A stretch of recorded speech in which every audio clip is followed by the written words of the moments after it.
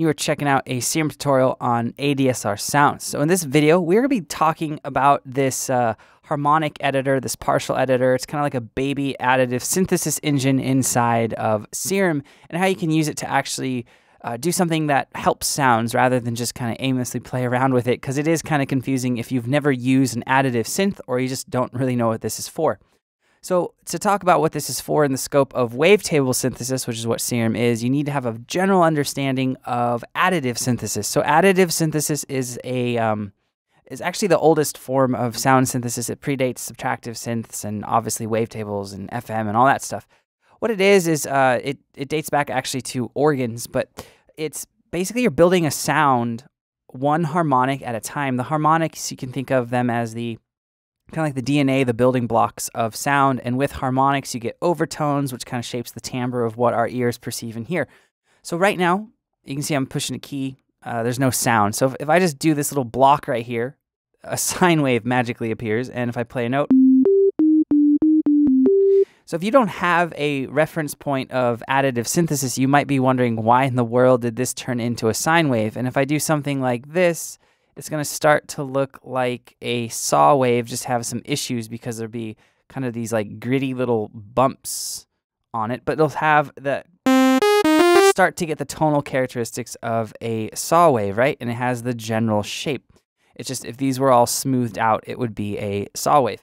Well, I know this because of just using additive synthesis. So while I'm talking, I'll start to draw in, we'll start to get like a actual kind of like a square wave shape going. But with additive synthesis, the whole thing is you're building a sound one harmonic at a time. So it gives you the utmost control over everything that you're doing.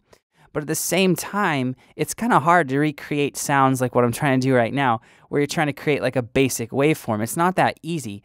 So we're starting to see the square shape, right? Again, we have these rough edges.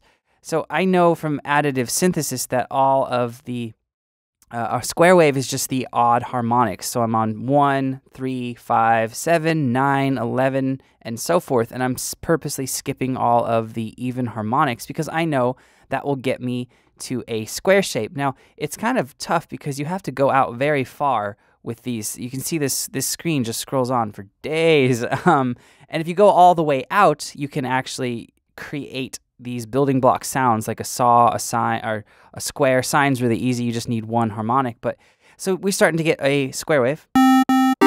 It's starting to sound a little bit like a square wave. You can see the general shape of a square.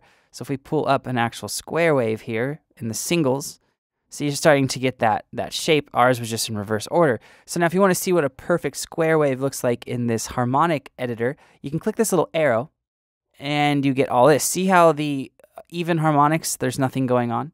So this top one is your harmonic editor where you're going to be basically creating the general shape, and this kind of evens out and smooths out those edges.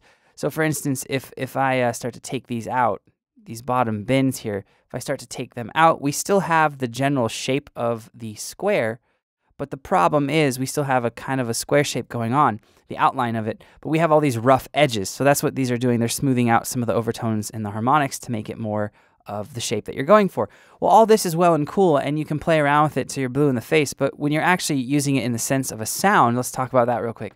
So let me go to some sounds real quick. So we'll pull this up, see what we got going on. All right, so we have this happening right here, right? So if I click on the pencil editor, we can see here that this is our wavetable down here, and if I click this, this is the harmonic version of our wavetable. Well, instead of using this to affect the wavetable, because this is going to affect a whole cycle or a frame, and this specific sound is a good amount of frames or cycles, but it's going to affect the whole thing. What if I just want to affect certain parts of it? Well, I can do that in this harmonic editor. So now you can see here I'm on cycle 256. This all isn't going to be affected. This is going to be, what it was. So you can really get in and finely tune your... It's just grittier, it's a little bit dirtier, it's a little bit brighter. So I personally love using this, the additive, the harmonic editor on basses and leads that just need to be really big and kind of gritty. So for instance, let's listen to this. All right, so we could really easily dirty this up.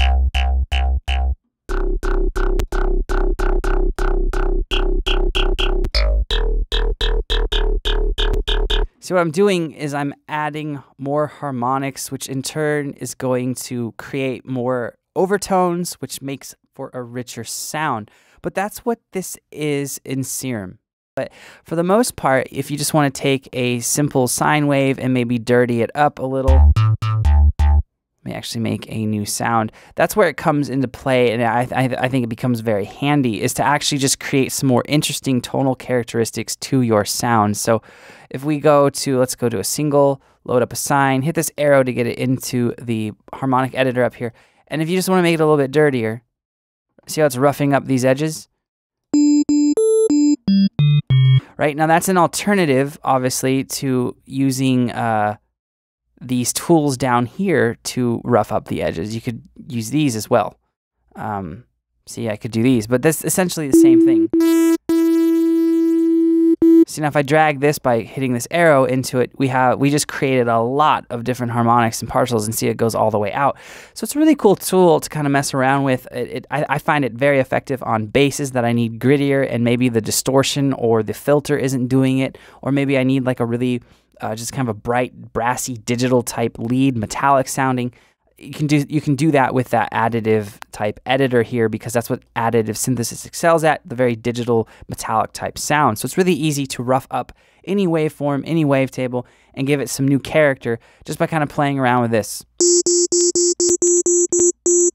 And a lot of times it'll be doing it aimlessly, but just knowing that, okay, a sine wave is going to be one harmonic, a square type sound will be skipping the even harmonics. If you want to do like a saw type thing, it's even odd all the way out. And then down here, this will kind of manipulate I look at it as a way to kind of smooth out the edges of the sound to get the shape that you're going for to be more congruent with what the shape actually is, like a square or a saw. But again, it's more useful, in my opinion, to rough up a wavetable or a waveform to make it more interesting. All right, there you go, guys. Hope you enjoyed this tutorial. I'll see you next time.